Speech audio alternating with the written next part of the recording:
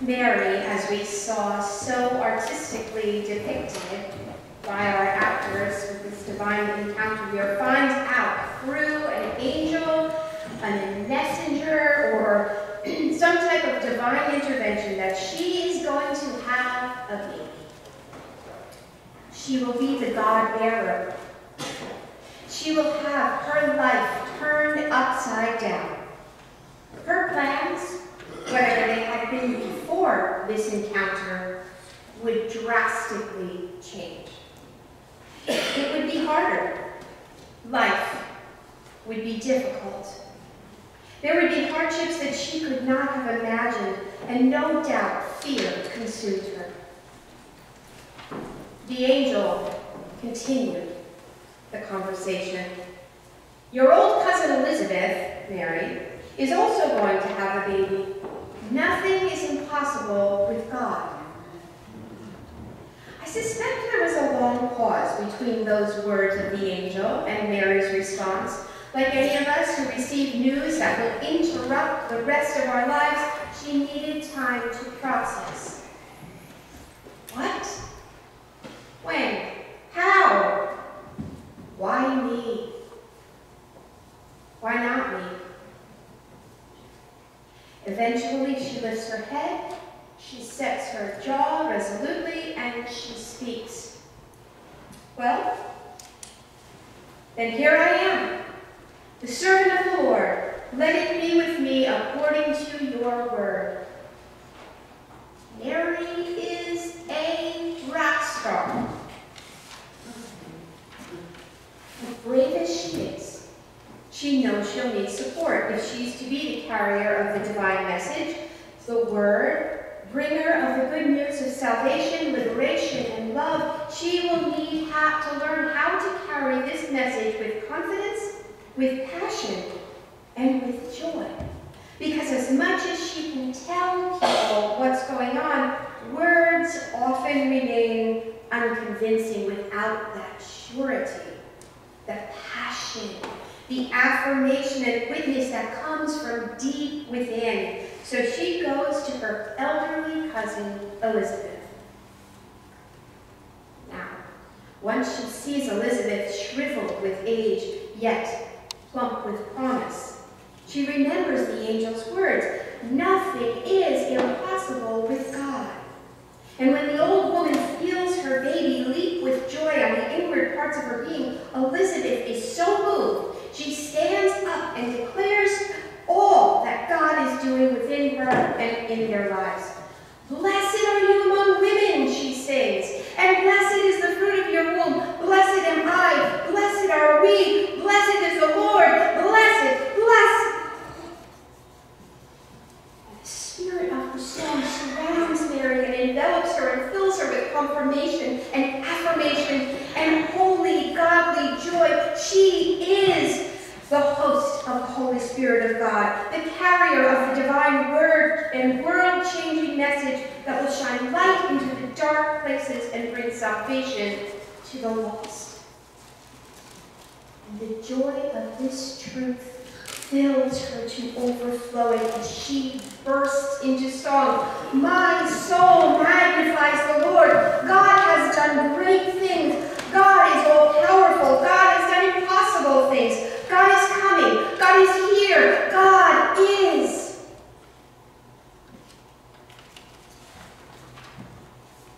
We have spent a year, my friends, in our backyard learning that God is. Amen? God is in me.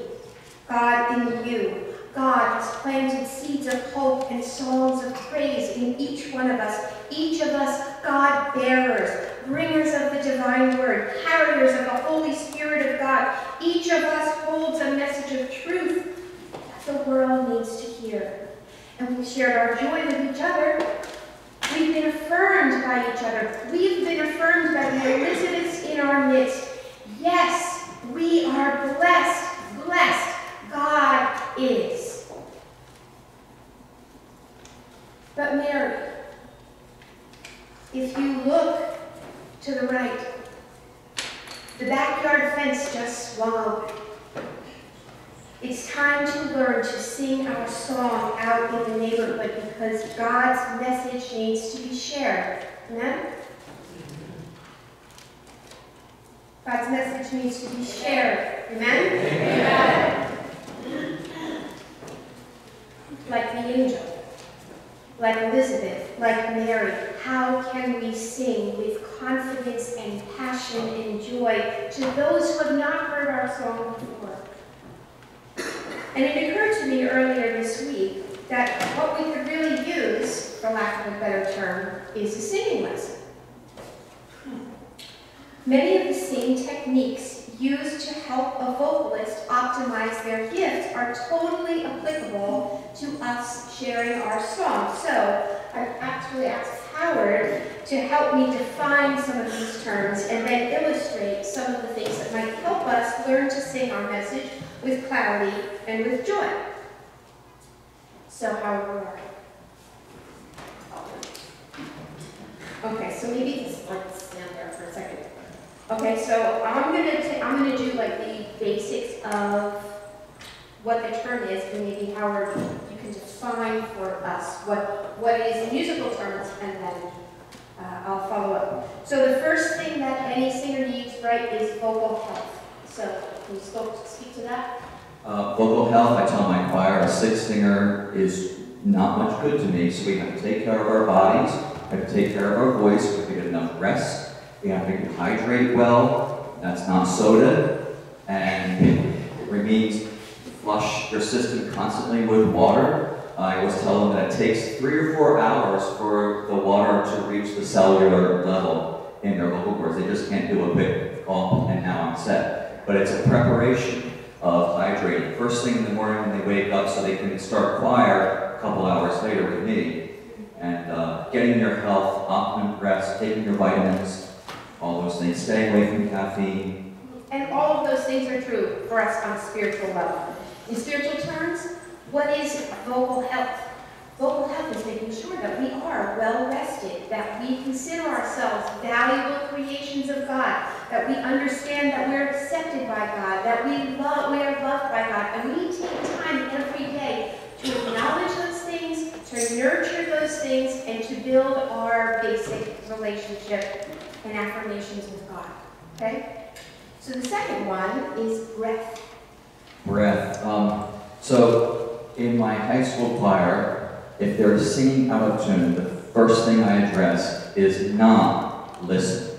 You would think, you just hit a wrong note. And I do address that. But really the first thing is, did you prepare with a full breath first? Because you'll never be able to sing those high notes if you can't fill up first a good full tank of air. So that's always the first step. And that's always the first step for us as well spiritually. Breath, and I think we've talked about this several times, breath and spirit are the same word in Hebrew. So when we prepare, what does that mean? We take full breath, that means we need a big dose of spirit before we go out. Every time we take a breath, we breathe in that spirit. Every time we breathe out spirit. Our awareness of that and where our breath comes from is crucial before we go out and try to sing. Otherwise, we have no fuel. And it also reflects our prayer life, spending time with the Maker every single day, being able to understand that this spiritual connection that we have is integral to every single part of the ministry that we do. The third one is alignment. So some people call alignment posture, but I switched over 3 years ago to alignment posture. It sounds very rigid and stand up straight and tall like a soldier, but it's not really good for singing. So alignment, if you've ever taken a yoga class, you have that mountain pose where your legs are open like this underneath your hips, and you lift from your sternum. And that simple act of this little bone that connects our ribs from one side to the other, the little bone here, you pull that up.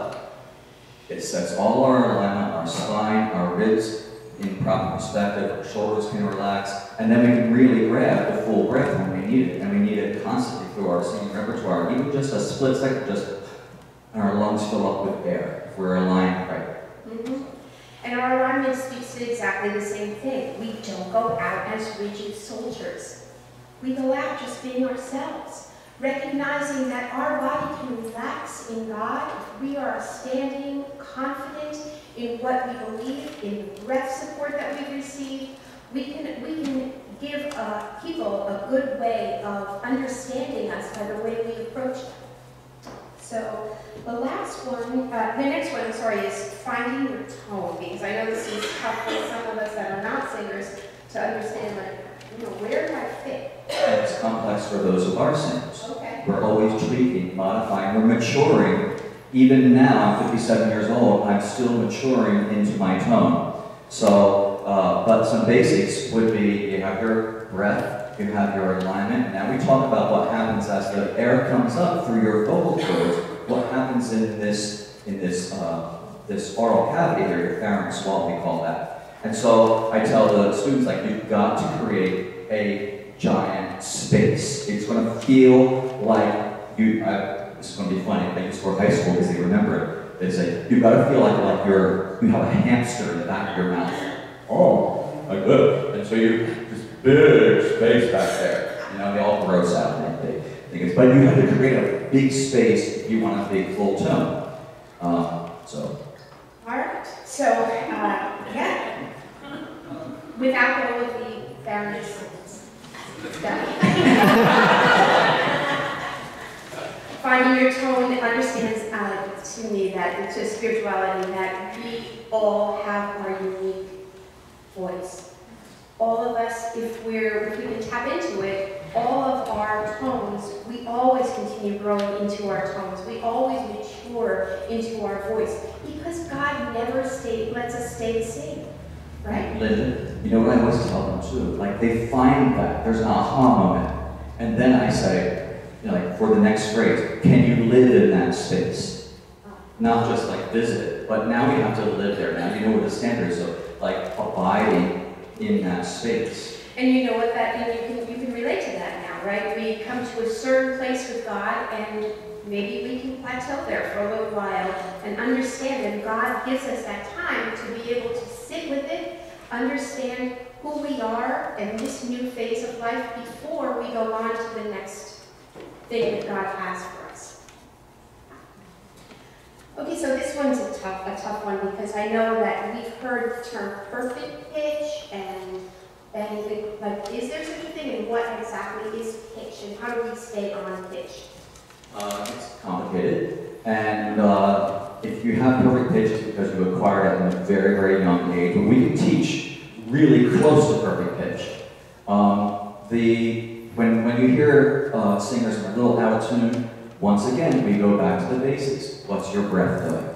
Is that engaged? Is your alignment tall? If you have a tall space up in here, is it really tall? And then the next thing is you really have to listen to yourself. You have to listen to the people singing next to you. You have to listen to the overall group. How do we tune? If I'm a bass, how do I tune my sopranos across the way? So it's a combination of all those things. The basics have to be there, then yes, very sensitive, careful listening. And you know the importance of listening. We've talked about this. We can definitely become out of tune with our community if we're not cognizant of the people around us. We have to make sure that we're listening to them all the time, listening to each other, listening to the Holy Spirit in our lives, and that keeps us in that perfect pitch. And I think that goes hand in hand also with diction, having that clear, the consonants and things like that, right? Making sure that that message is clear at the same time. And then, how about music theory and continued stuff and things like that? Is it really part of it? Do you have to go farther? Yes, you do need to have an understanding of some music notation. You have to be literate if you want to really progress and mature as a singer. So yeah, you have to spend some time learning the nuts and the bolts, the nitty-gritty, examining your text, and examining what jumps, what intervals are happening, how does the harmony surround you. The break fourth that we learned that we sang this morning was full of that. We were listening very carefully to basses have a descending line, they pass it over to the tenors, altos pick it up, sopranos pick up, and so be able to construct it, we have to know the theory or the construction of that piece. In that same way, we need to study.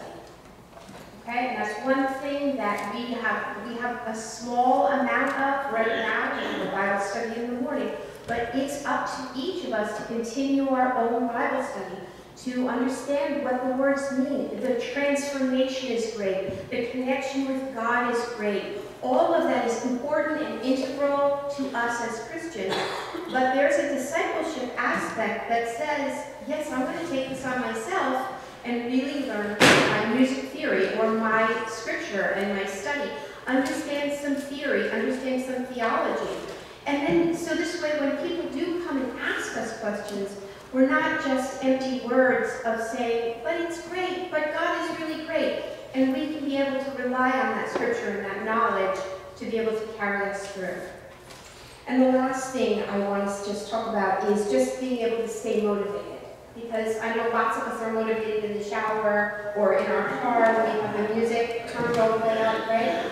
But how do we stay motivated? Well, the whole world's a singer, so we all love to sing. And for me, when I'm in rehearsal in the morning with my high schoolers, and I don't know, we take some time, we sometimes reflect on what are you grateful for today. It has really nothing to do with the repertoire so much, but and I'll have Yvonne will say, I'm grateful for my relationships or whatever, or sometimes it's just silly things like I'm glad I had 3 minutes to stop and Dunkin' Donuts this morning, But that helps a lot, and then we start feeling like, hey, we're all in this together. We're all tired, but we're all in this together, and we can make good things happen. And that goes right back to community. Joy said something interesting in the choir circle. Maybe you don't know this, but we pray before worship every week with the worship leaders. And so Joy said something interesting in the circle today because she won't be here for a couple of months. And she said, I just want you to know how much this group means to me. And right there speaks to the community that is in that choir, this group right here, but also speaks to the larger community of our church. We have to come back. Once we're out and we're ministering and we're sharing and all of that stuff, we come back to community.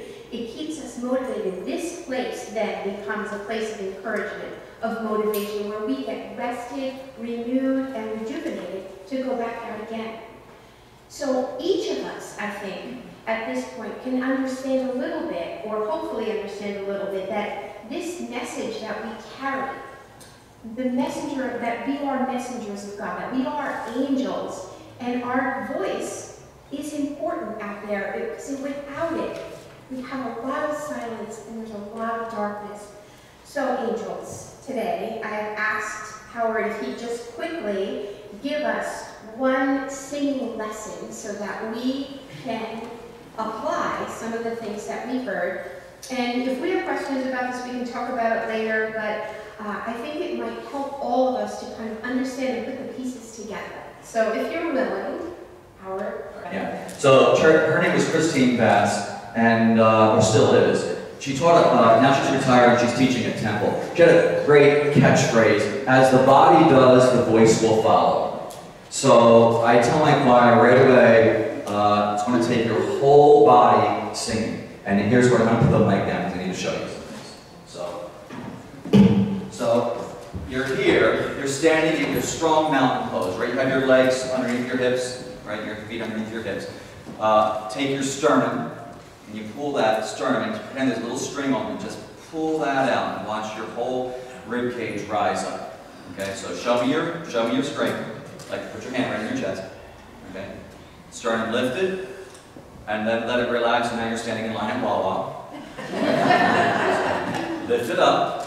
Okay, that's our stance. We live in that stance. Then I tell them, okay, now let's put your hands right here. Feel the bottom of your rib cage.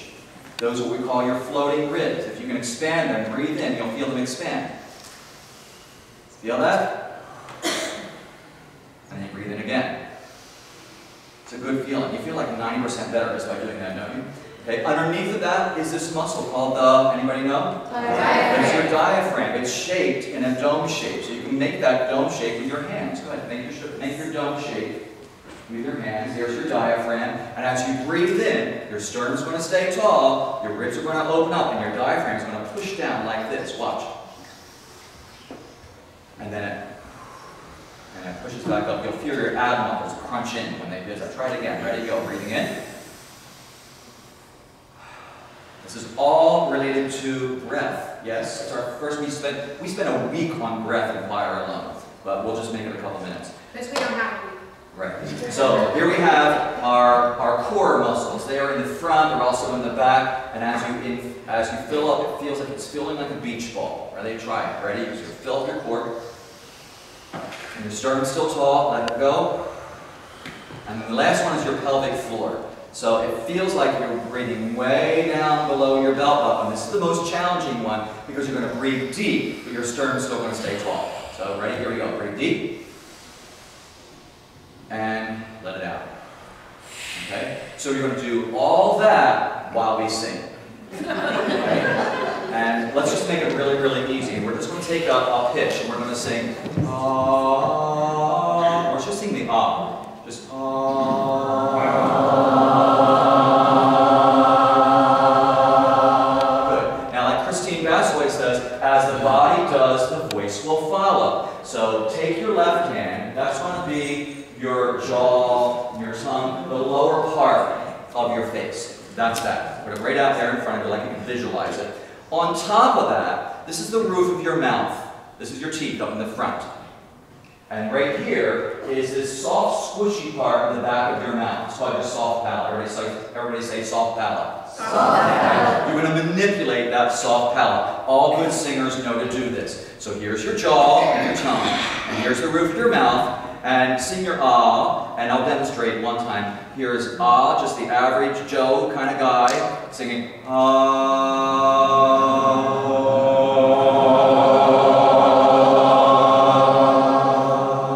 So you have the normal, and then you have oh, like when you walk past the Cinnabon at the mall. Oh, what's up with that? So here we go. So show me the average Joe guy. Ready? Here we go.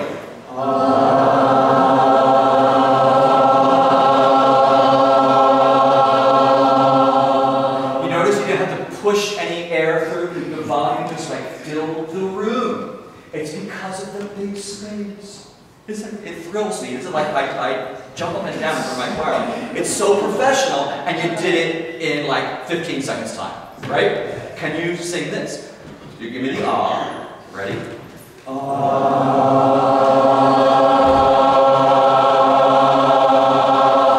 You feel the big space? Now you're going to start in that big space. You're going to prepare that space before you even sing. And you're going to go, ah. Ready? Go ahead.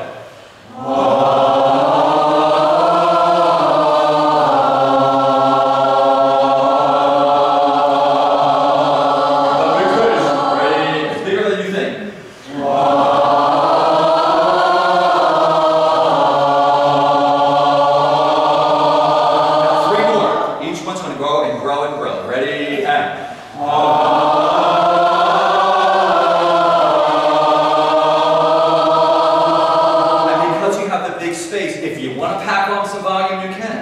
If you want to lighten up, you know that gentle voice that just puts their arm around you, but it's as strong as ever in their gentleness, right? You can do that. Try it. Ready?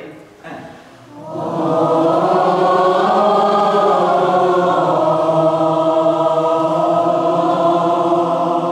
You can weep with that sound, you know? Try that space with Hark the Herald. Can you sing Hark the Herald, Angels Sing? Okay, so we're going to keep our hand here. My best Christine Bass students. Keep this here, and you're going to live. That's about as big as a bag of sugar. Right? So give me the sugar. Here we go. Hark, like that. Ready? And hark.